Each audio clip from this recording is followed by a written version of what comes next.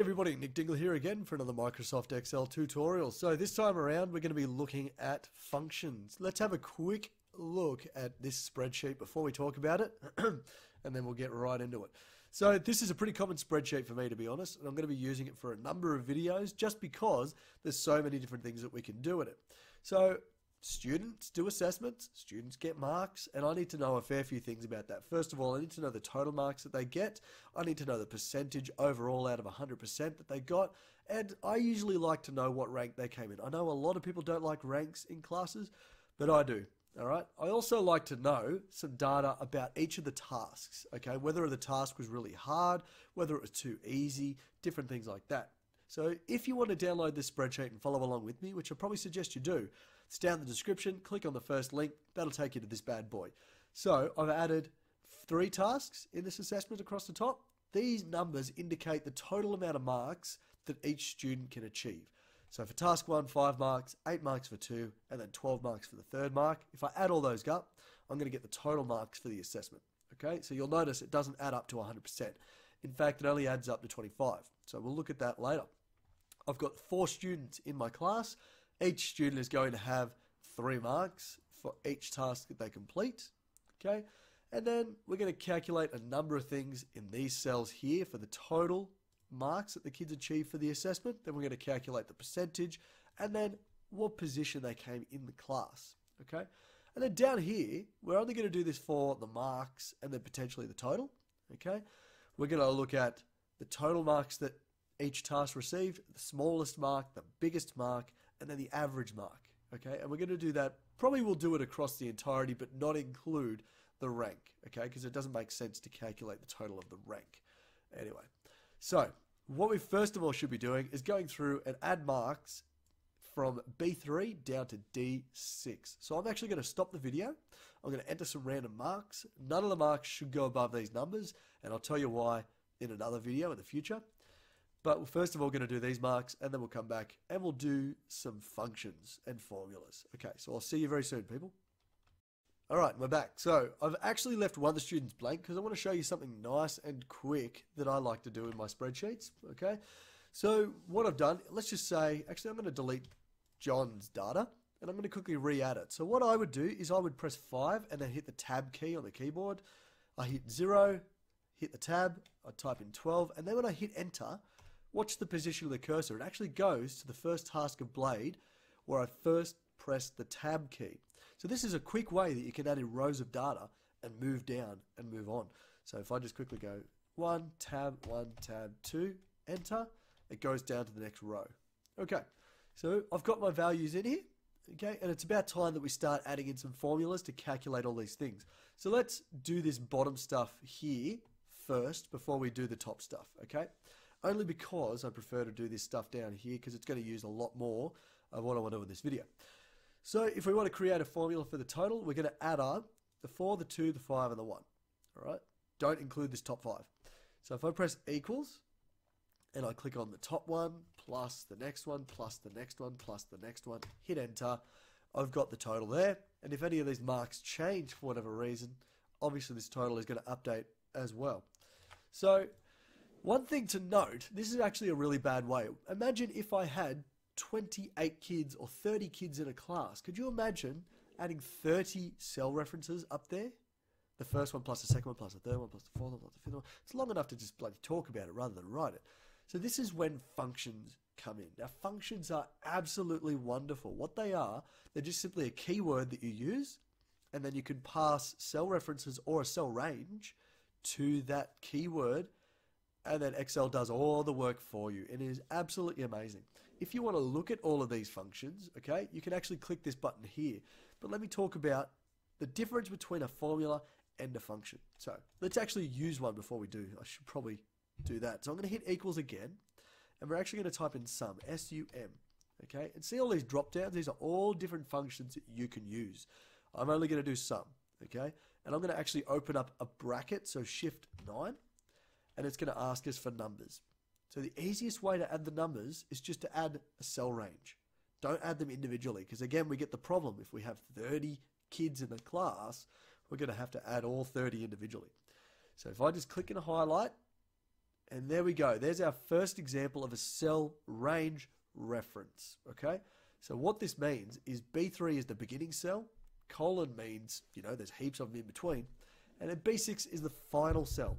So from B3 down to B6. And cell ranges can also be across, just like that. So you'll see it goes from B3 down and across to D6. However, I don't want to do that. I'm just going to do that. Close the bracket with Shift 0. And if I hit Enter, bingo. It's beautiful. Now, I actually got this error thing like I talked about in the last video. It says there's an additional number adjacent to it. It's actually talking about this 5. I don't want to include the 5 in the sum.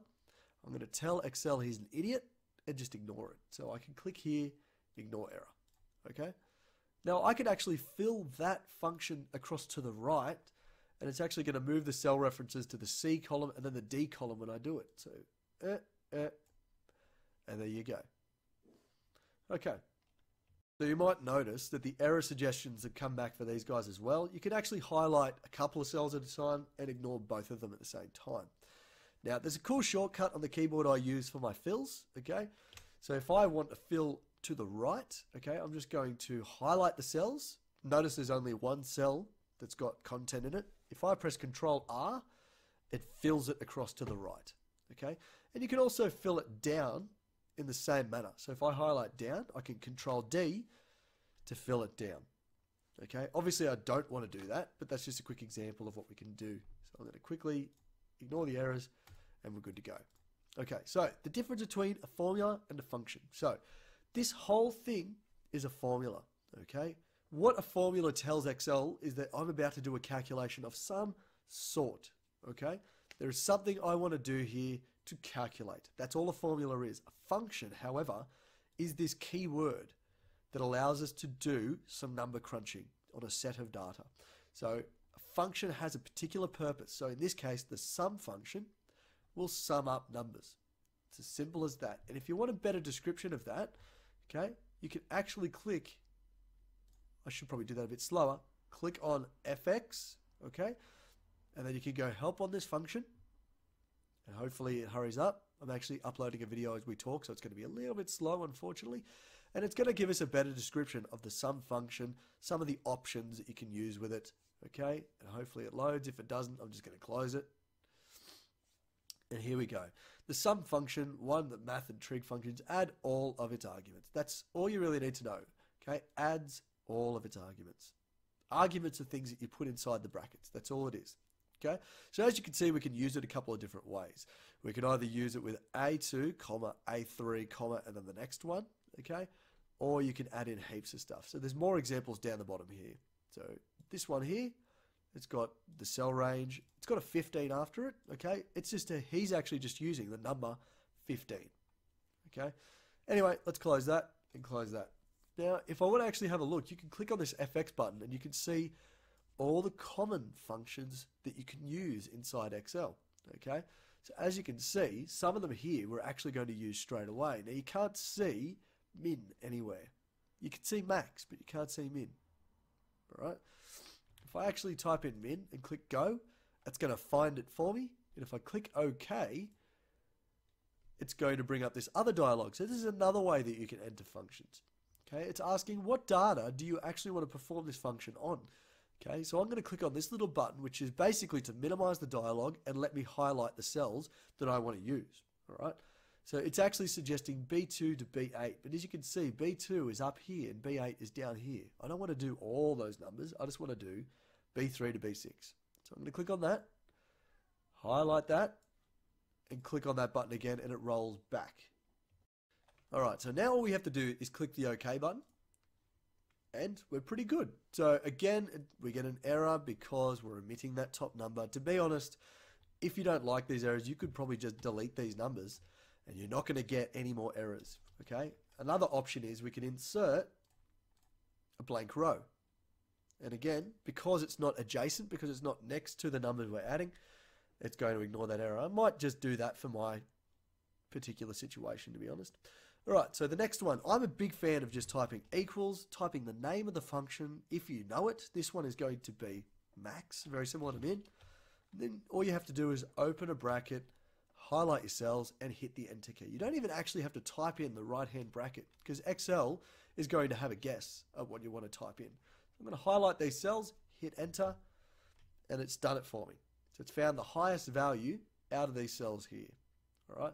Then the average is the same thing again. I'm going to hit equals, type in average, full word, open up a bracket, highlight, enter. And that's going to literally calculate the average of the numbers that are up here. So we don't even have to add up all the cells and then divide it by 4, which is how we would really calculate it manually. I am just going to use average and the cells, and then that function will add them up and divide it for me. And that's the beauty of all this. Okay, now I'm actually going to use the fill thing again, so I'm going to highlight these 3 cells and I'm going to fill across the page. So bang, bang. How easy is that? Okay, it's telling me the lowest mark is 0 for these 2 tasks, and the highest mark was 7 and 12. All right, and then the average are these marks here. Okay, how good is that? So leave it at that, everybody, and then in the next video we're going to deal with the rest of the spreadsheet plus a few little nice neat tricks. So thank you very much for watching, everybody, and I'll catch you in the next video. Bye.